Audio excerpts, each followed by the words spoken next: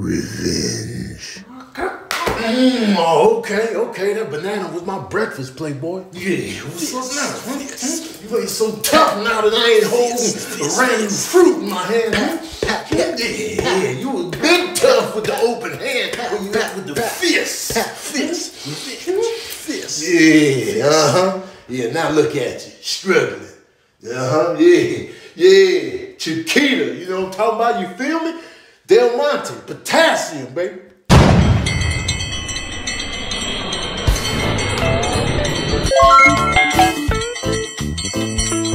Please subscribe.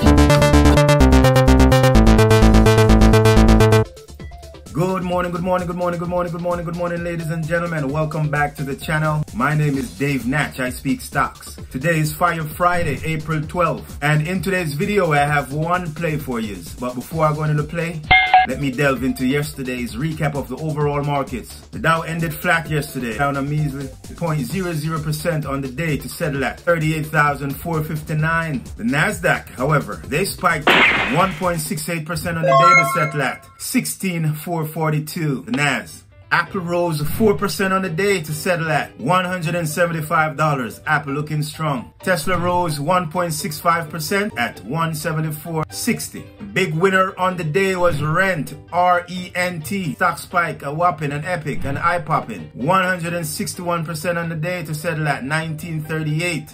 The company beat earnings expectations. The volume yesterday, 45 million shares exchanged hands, compare and contrast to their average volume of 500K RENT.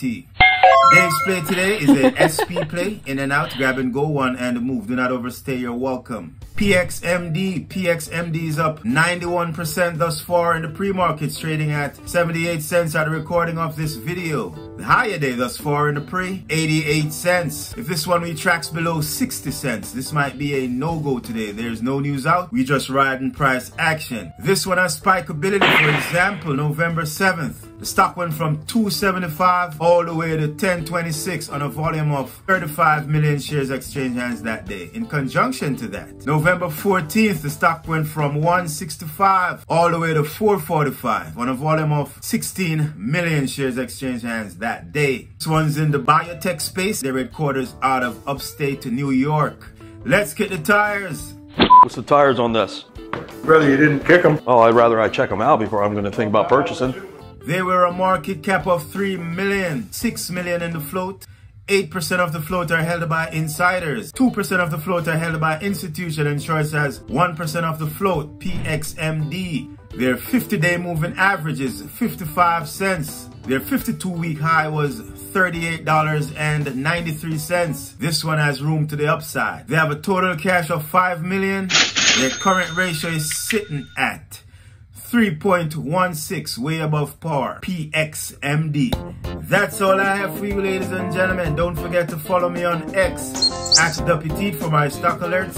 In the meantime, in between time, always protect your neck. Always set a stop loss.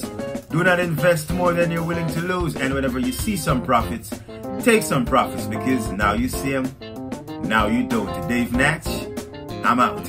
Boom, bam, make your next trade your best trade. Always take care of your downside and let your upside take care of itself. Trade well, and I'll see you when I see you.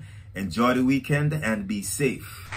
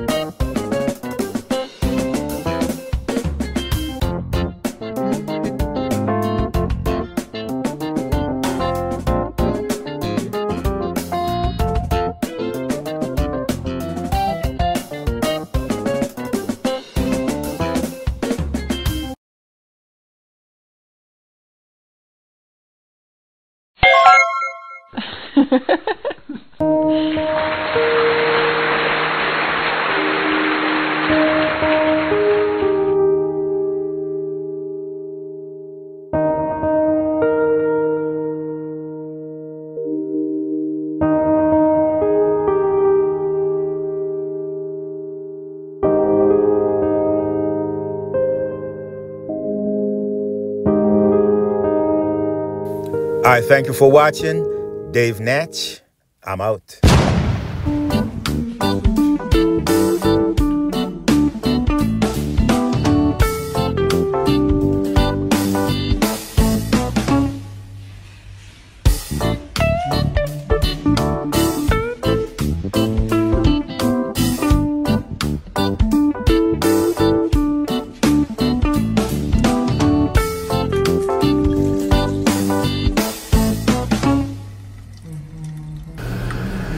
Welcome back to Dave Newell's channel.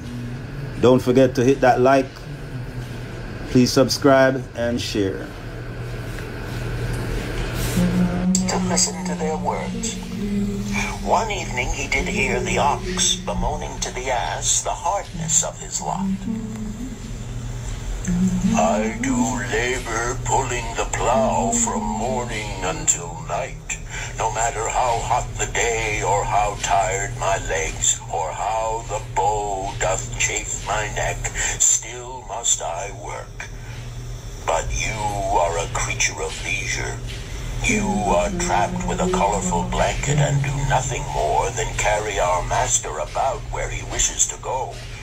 When he goes nowhere, you do rest in the green grass all the day. Now the ass, in spite of his vicious years, was a friendly fellow and sympathized with the ox. My good friend, he began. You do work very hard, and I would not ease your lot. Therefore, will I tell you how you may have a day of rest. In the morning, when the slave comes to fetch you to the plow, lie upon the ground and bellow much, that he may say you are sick and cannot work. So the ox took the advice of the ass, and the next morning the slave returned to the farmer and told him the ox was sick and could not pull the plow. Then, said the farmer, hitch the ass to the plow, for the plowing must go on. All that day, the ass, who had only intended to help his friend, found himself compelled to do the ox's task. When night came and he was released from the plow, his heart was bitter, and his legs were weary, and his neck was sore where the bow had chafed it. The farmer lingered in the barnyard to listen. The ox began first. You are my good friend. Because of your wise advice, I have enjoyed a day of rest. And I, retorted the ass, am like many another simple-hearted one who starts to help a friend and ends up by doing his task for him. Hereafter you draw your own plow, for I did hear the master tell the slave, Butcher, were you sick again?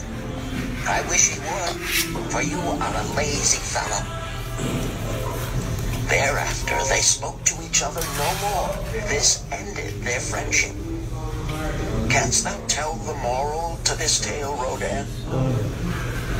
'Tis a good tale, responded Rodin, but I see not the moral. I thought not that you would, but it is there, and simple too. Just this. If you desire to help thy friend, do so in a way that will not bring thy friend's burdens upon thyself. I had not thought that. It is a wise word. I wish not to assume the burdens of my sister's husband. But tell me, you lend to many. Do not the borrowers repay? Maython smiled the smile of one whose soul is rich with much experience. Could a loan be well made if the borrower cannot repay?